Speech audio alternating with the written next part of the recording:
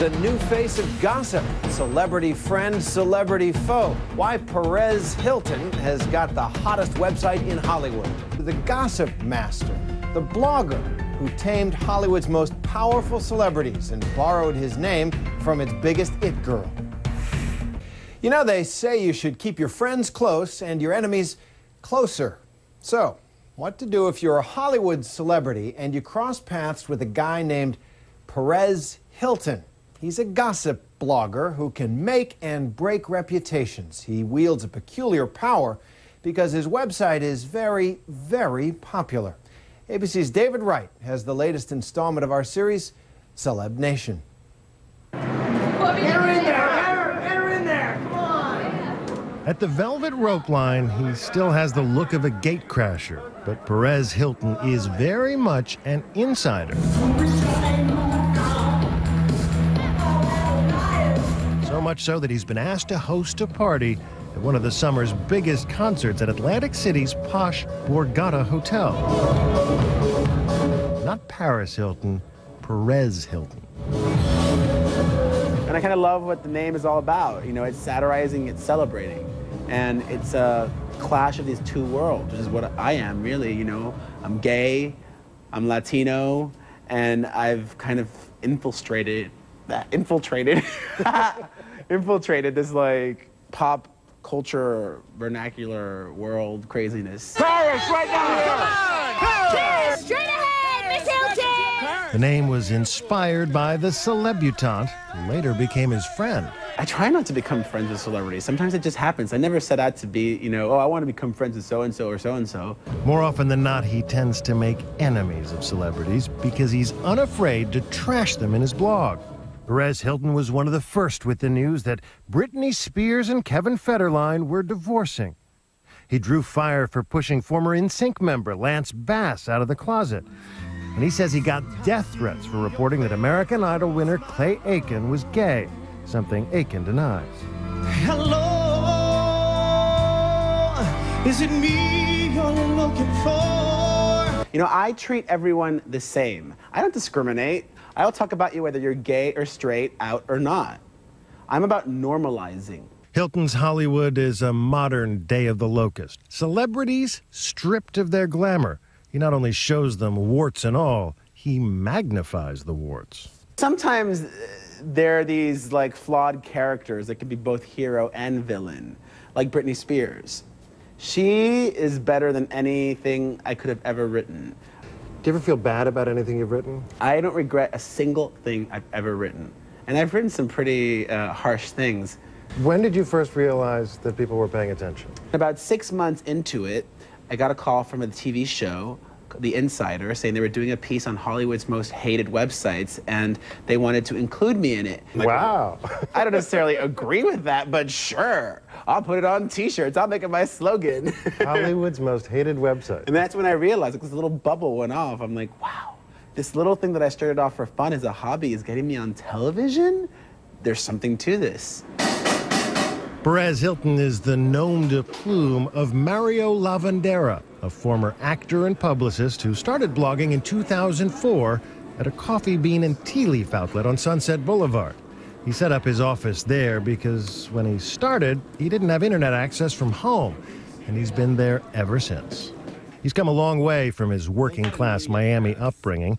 He studied acting in New York and nurtured his own hopes of becoming a star. Don't go in there, no one gets shot. Oh my God, oh my God. The farthest he got was a cameo on The Sopranos. You're robbing a benefit concert, you know that? Is that all there is? I'll f***ing blow your head off. Most people charged it to their student card. As an actor, he didn't get very far. But as a gossip columnist, he's now sensational enough to rate a mention on CSI. Oh, don't tell me you're tired of the field already. No, I had to catch up on my Perez Hilton. What he essentially has done is sort of taken tabloids onto the net in a way that no one else has done it before. He has one of the most viewed blogs in the world. 4.5 million hits a day, 1.7 million unique visitors a month. I treat the website like a soap opera. You know, I think it's important to have heroes and villains and people that you're rooting for and against. And it's this ongoing storyline that keeps people coming back. Among the saints, Angelina, Oprah, Madonna. The sinners, well, the list goes on and on. Tom Cruise, Crazy. Lindsay Lohan, Troubled. William Shatner, Canadian. I don't know. Icon. Canadian icon. That's so crazy. Hilton relies on a network of publicists, managers, assistants, and celebrities themselves for news that he says is always true. But always, the best source of information for me are my friends, because I know them, I trust them, they won't lie to me, they haven't lied to me. He started his website more as a fan than a Hollywood insider. As he puts it, he likes to be biting, but he doesn't intend to draw blood. When I first started the website, it was called page666.com. And I loved that name because you kind of instantly knew what it was all about, devilish gossip. Then I got sued by the New York Post in their Page 6 gossip column. The first of several lawsuits. There are at least 3 separate cases pending against him now for infringement of copyright for some of the paparazzi photos that appear on his site. Sometimes he publishes my client's photos before my client is able to sell those photos. So he undercuts the market because instead of paying for the photos, those photos are now available for free on his sites. John Turanian's client, X17, is suing Hilton for more than $13 million. He's really stood out as a notorious, open, willful, and brazen infringer. Hilton insists he's done nothing wrong, but last month legal pressure led his internet host to drop him, taking his site temporarily offline and wiping out his extensive archive. Enraged by the, quote, technical difficulties, Hilton filed a countersuit against X17 for unfair competition. I've gotten a great education in the legal system. Any successful business, when you reach that point of success, everybody starts suing you. If you ask Donald Trump, if you ask big corporations, when you start making money, people will come out after you to try to get a piece of that money. Perez Hilton is not Donald Trump, not just yet, but he's fast on his way to establishing himself as a brand name, complete with his own line of T-shirts and other merchandise. I'm working on a TV project, which I'm very excited about. I'm working on a book. I'm working on a music tour. I'm working hard to live up to my self-appointed title of Queen of All Media. And the Queen was inspired by his friend, the Princess.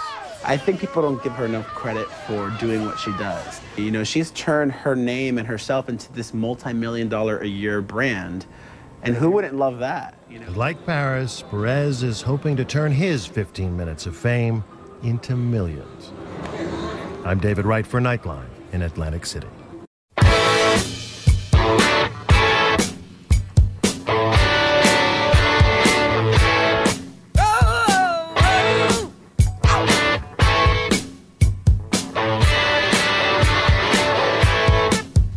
She stood in the street, smiling from her head to her feet. I said, hey.